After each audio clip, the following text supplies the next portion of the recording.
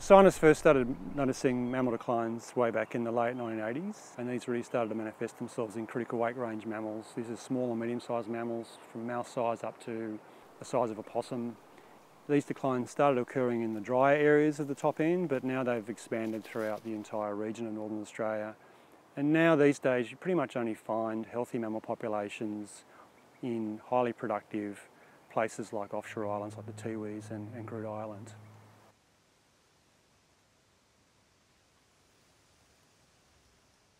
There's been quite a few theories put forward for the reasons for these decline, and there's certainly evidence that feral cats, altered fire regimes and impacts of introduced herbivores are all playing a role in contributing to these declines. So there were two primary aims of this project.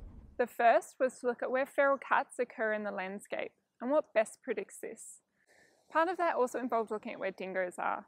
There's an argument in Australia that dingoes might suppress feral cat populations. So it was important for us to look at where feral cats are and if there's a relationship with dingoes there.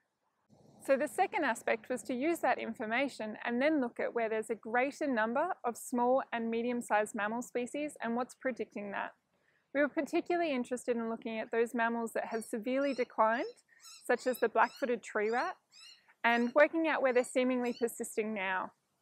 With all this information, we can then get a better understanding of what's driving mammal declines in northern Australia. Several years ago, we started integrating robust camera trap methods into our survey and research procedures. Trapping was undertaken for several nights, which was pretty standard, but the cameras were left out for several weeks, up to 50 odd days. And the end result was we ended up with several hundred sites over a very large region of the top end.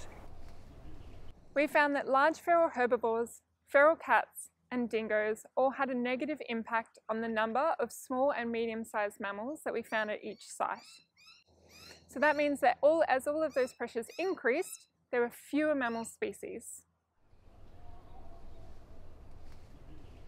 We also found that those mammals that have severely declined are seemingly now persisting in areas where there's greater habitat productivity.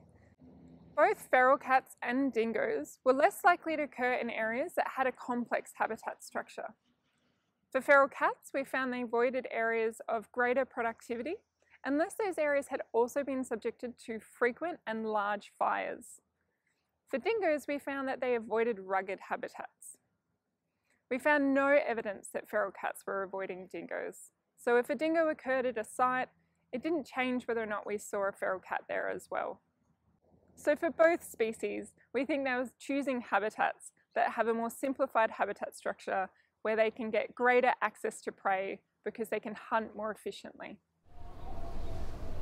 So as a result of this research, we now have a much greater understanding of what kind of management interventions are required in different settings. So for example, we now know that just focusing on killing cats is unlikely to be very effective, that we really need to be intervening on the fire regimes in combination with reducing feral herbivore impacts, but also targeting where in the landscape to do that.